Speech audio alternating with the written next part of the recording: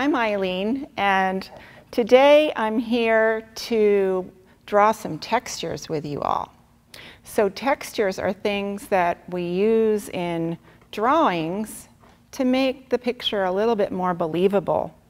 You're going to need a pencil, paper, eraser, pencil sharpener, and colored pencils if you choose.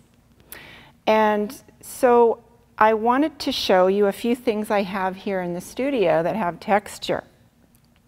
So when I talk about texture, I mean the way things feel and look, all right? So this is something you could probably guess what it is. It's a pine bough. And not far away from a pine bough would be this pine cone. It's kind of prickly, actually very sharp, but it has a texture. And going through my recycling, I found other things that have texture, like this produce bag. It has a nice texture of a weaving. And here's another one in green. We'll put that one away. And here's something you might have around the house. It's a bubble wrap. So this has an interesting texture too, kind of like polka dots. And the last thing I have here, how about this guy? This has a real texture that, well, you wouldn't want to touch it. It's very pointy. But we're going to draw this today too. And here's another example of texture. It's a wire here that if we take a piece of paper, and this is a fun thing to do, is to go around your house and find things that have a texture that you can rub the side of your pencil over and see how it looks, right? So that's kind of a fun thing to do. But the other texture that's on this box, this happens to be part of something that we built for our garden, but you'll also notice the texture in the wood. So there's a wood grain here. Anyway, there's so many textures. So when we draw things, we want things to look realistic. So we're going to practice drawing some textures today together. So I'd like to show you an example of something similar to what we're doing today here. And this is a pencil drawing using different textures to fill my fingers. And the way I did this was I put my hand on a piece of paper, spread my fingers out very wide, and then I trace around my hand to create areas for 5 different texture drawings that we're going to do today. So let's get started. So we're going to start, again, this is a landscape today, landscape format, so that you can fit your whole hand spread out, including your wrist, and we're going to trace around that with a pencil. It can be a little loosely. Make sure that you hold the pencil straight up so that you get a nice big fat finger shape.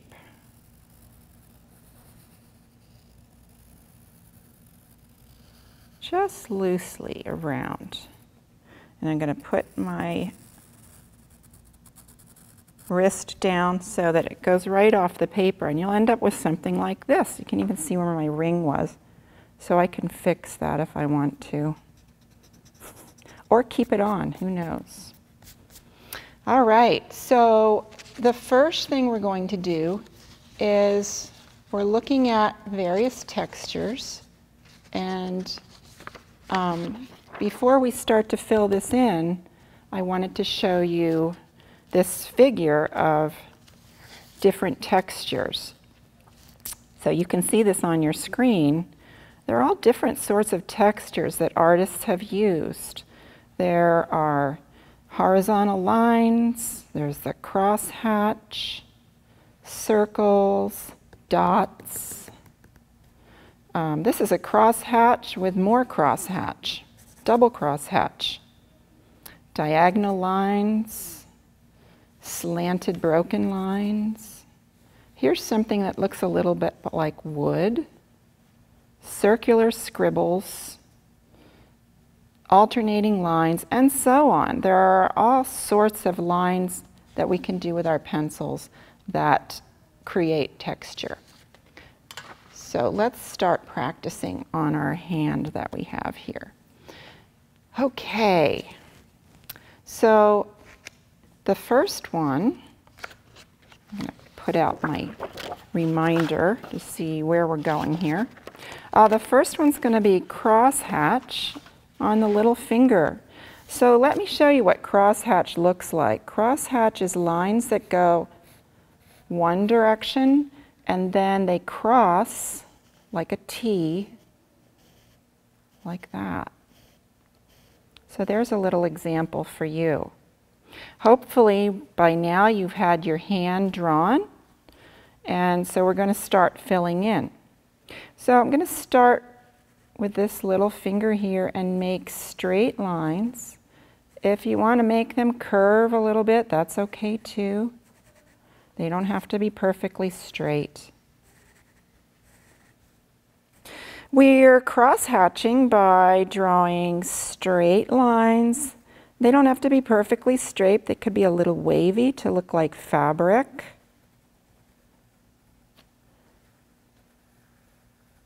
They don't have to be all the same width. And you can use the point of your pencil or press hard or press soft. And you can leave a few little strings down here. All right. So there we have the first texture, and this was crosshatch. Okay. Next, we're going to go to the next one, and I believe we're going to practice scales. So scales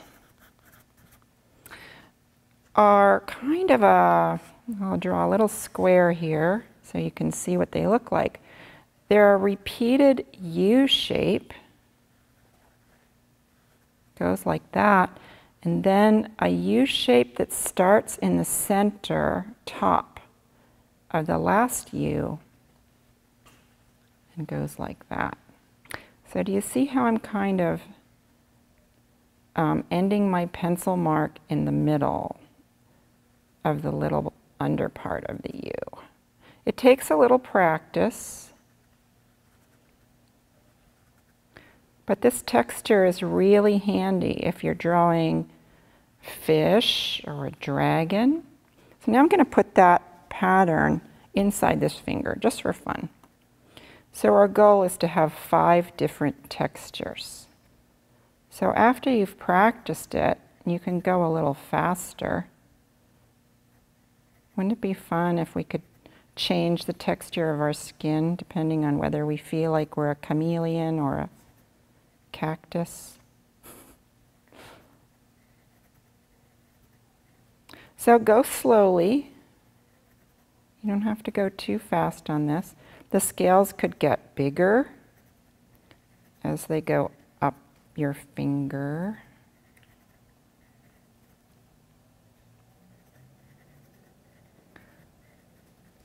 So it's starting to look like scales.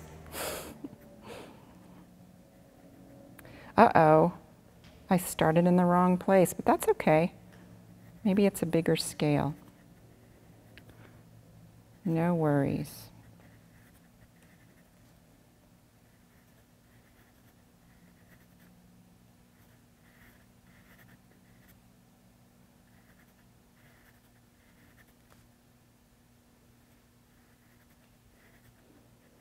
It's kind of hypnotic in a way to draw these patterns.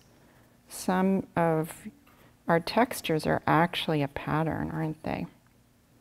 Okay, so we've got our scales on this finger, and if we want to make it look like it's 3D, we can shade one side with the side of our pencil, position number 2.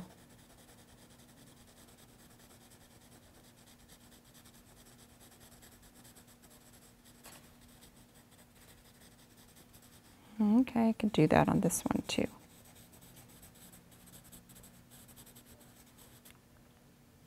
There we have scales. All right, so the next one, let me remind myself. Ah, yes, wood grain.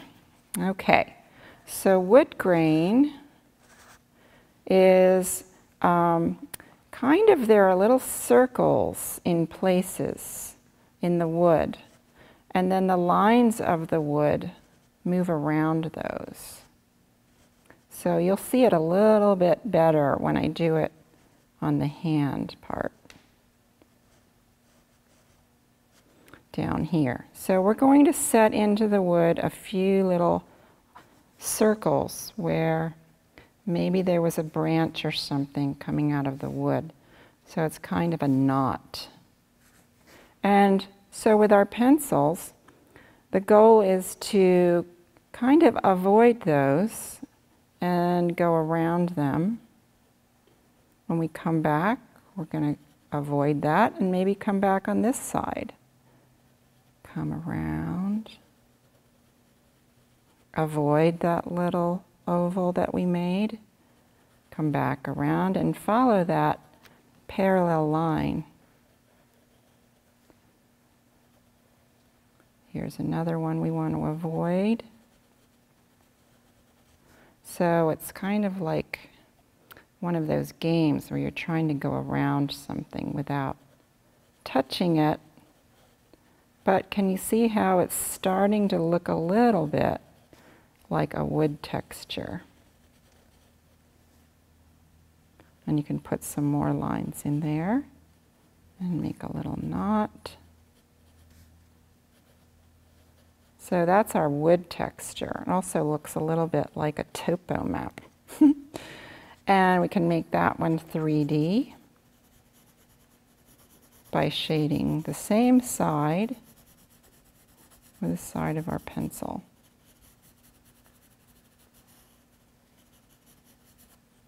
Okay.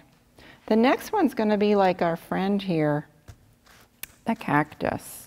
See, so you can see how the cactus has little spines that go up through the cactus, has a fuzzy little top, and these little things that poke out of these little dots.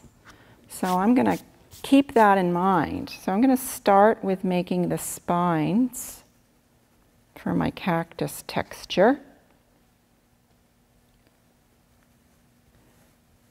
And you can do this along with me, or you can play the video over again and stop and start. Right? So I have the spines of the cactus, and now I'm going to create some little dots along here, along the spines, and that will be where the spines, the little prickly things, come out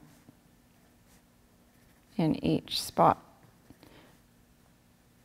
So I was looking to see whether they all come out equally. Not always.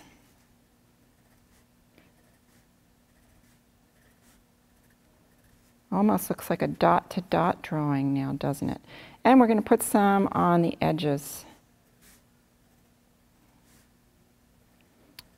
I wonder if you have a cactus at home you can look at.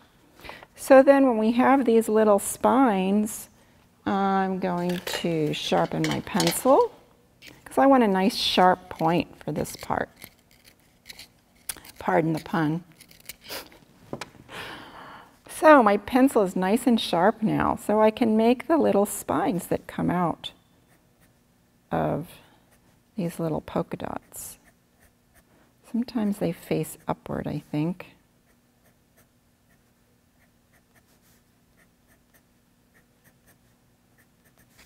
Is it starting to look more like a cactus yet? So these we're looking at directly.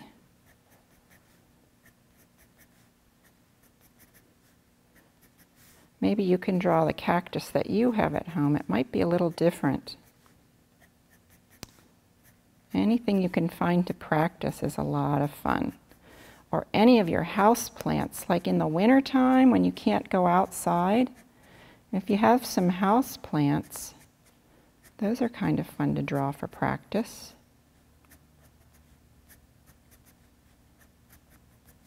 And of course, there's these nice little spikes up at the top. And same as with the other drawing, we're going to create a little shadow shading on this side with the side of your pencil.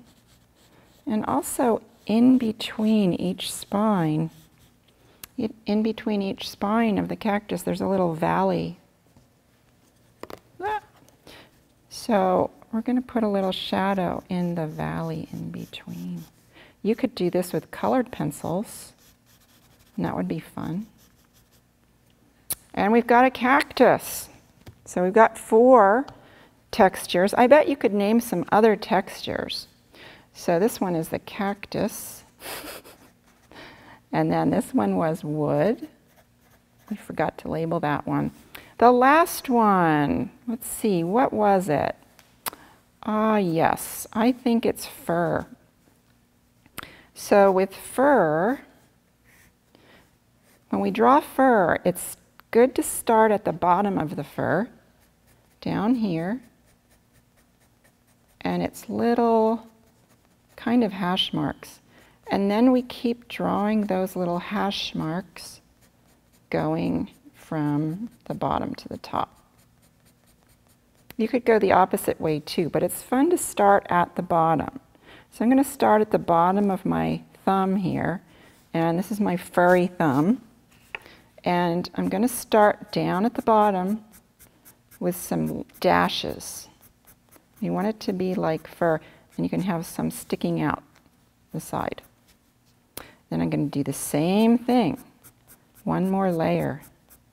So it's really kind of like the way fur grows, right? There's layers underneath layers. And if you have a cat or a dog, they would have hair that lies in a certain direction. Although maybe you have some kind of a doodle dog and it has curly fur. Then you're going to have to add curls to them.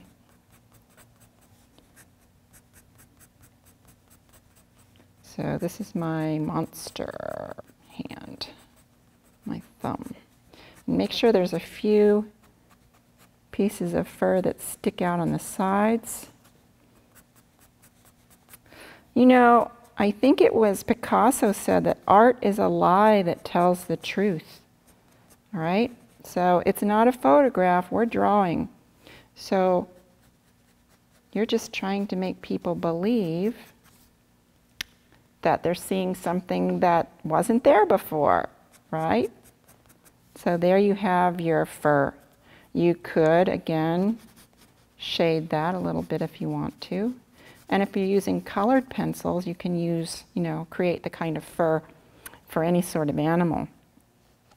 All right, so there's still lots of parts of your hand.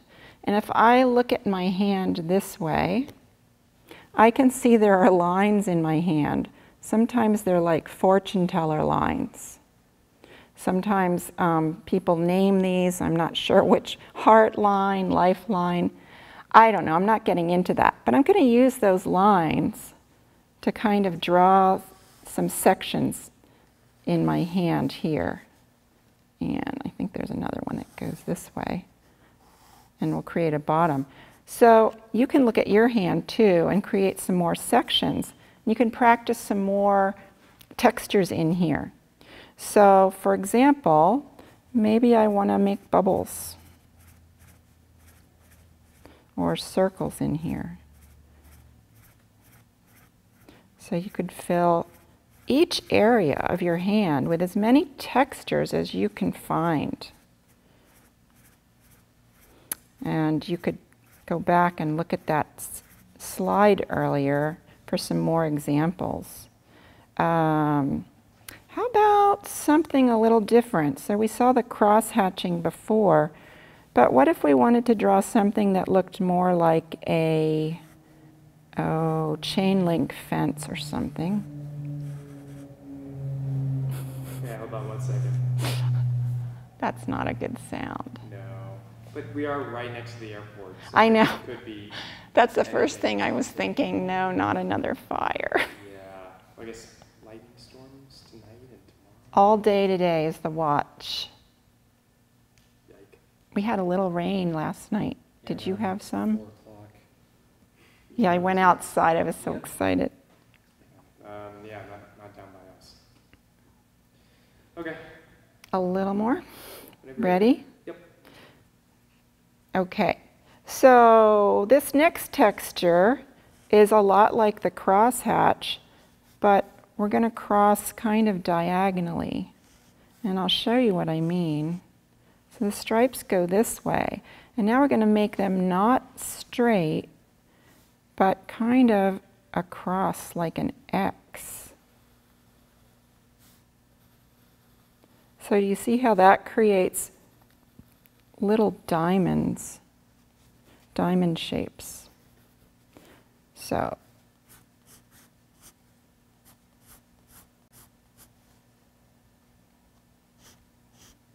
creates diamonds. So that's another effect you can get if you're drawing something and you want to show there's a fence. All right. Let's see, what were some other ones? Oh, let's try some water wavy lines.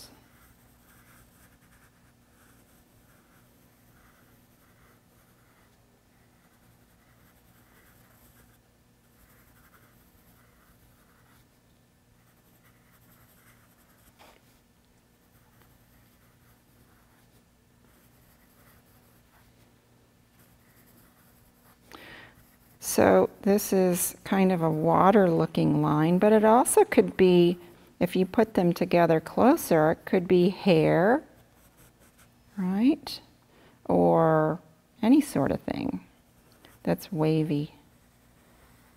And what are we going to put in here? I'm going to let you decide. Can you think of a texture that you could put in this part of the hand?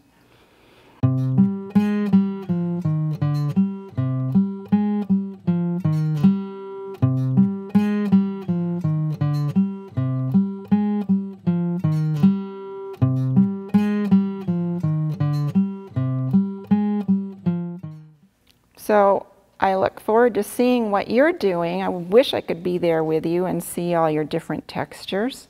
So next time you're thinking about drawing something, don't forget to add the texture. See you next time.